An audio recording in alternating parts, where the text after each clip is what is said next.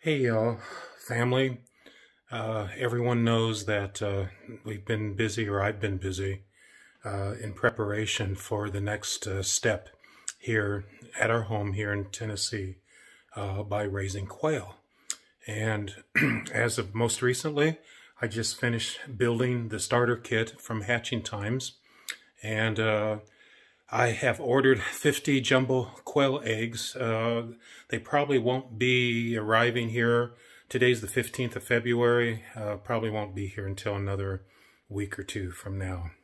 So I just want to show you real quick this improvised setup here in our pantry room, which I'll now call the quail room. And so here, let me just show you with what we've got going, okay? Okay, so this is the incubator.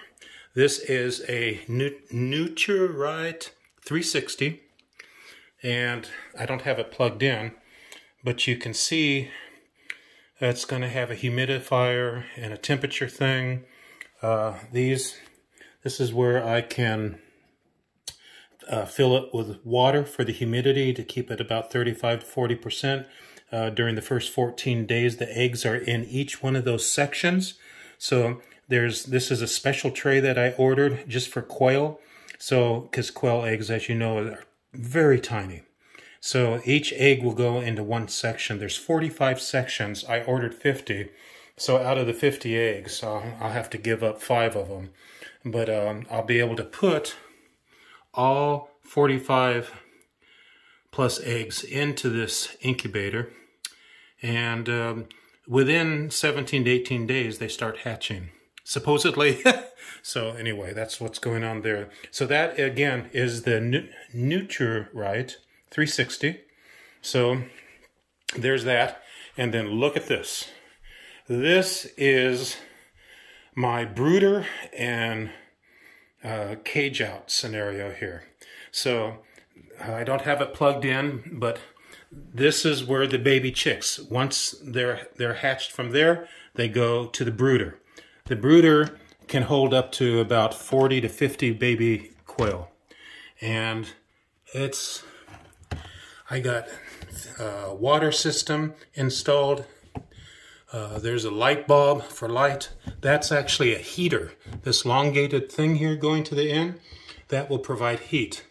In the first week or so, the baby chicks will use the watering containers there, but eventually, I'm going to show you here, they're going to hopefully be able to peck and be able to take water right out of there. Pretty cool. So this is called a brooder, and I have this thing here so the baby chicks can't get out. But after about they're 1 or 2 weeks old, I can change the position, put food down this tray here. Their heads will come out there, and they'll be able to feed there.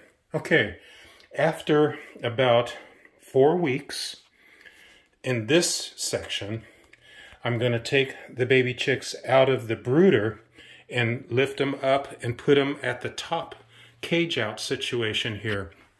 So this is where this can hold about 5 to 6 quail in each section. There's 3 sections. And each section has a watering thing, just like you saw below, automatic. This is a gallon, or I don't know if it's 2 or 3 gallons, whatever it is. I haven't connected it yet, but there's the hose thing. And that's the temperature gauge for the heater for the brooder. It's in Celsius, so probably somewhere around 35 to 40 degrees Celsius is where I'm going to keep the brooder for the baby chicks when they hatch. And within 4 weeks, they all go up here in their individual cages. The game plan is 1 rooster to 5 hens, so the eggs can get fertilized and we can repeat the process again. The eggs will roll out onto this tray here. See these trays? So all the quail eggs will come out here.